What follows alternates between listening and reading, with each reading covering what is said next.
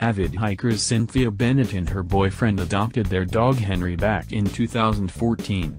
At first Bennett was going to pick a golden retriever mix, but then she came across Henry at an adoption event.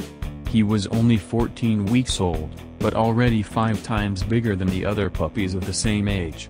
When she entered Henry's pen he just curled up into her lap, went belly up and flipped his head over her arm. That was when she knew he was the one. "I think we only had him for 3 days when we took him on our first hike," Bennett told the Dodo.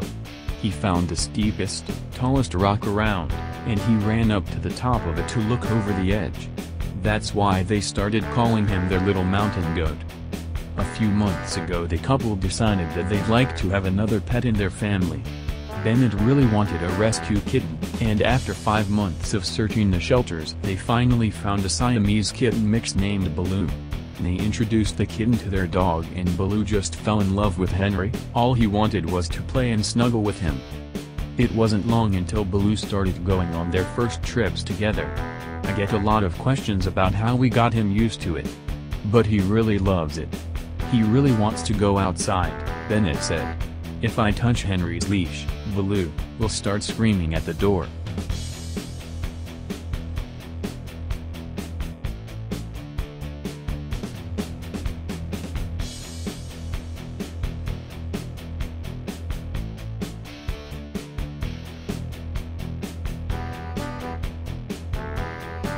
Please share and like our video, and don't forget to subscribe our YouTube channel.